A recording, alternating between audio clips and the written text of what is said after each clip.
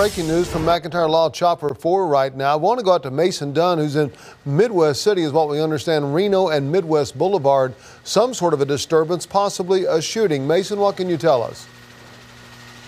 Well, Reno and Midwest Boulevard, just to the southeast here on this street here, you see officers are roping off the area with crime scene tape.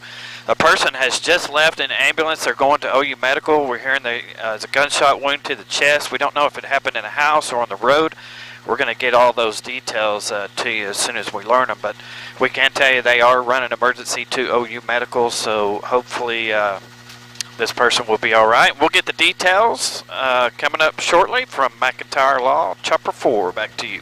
Mason, thank you. Appreciate that.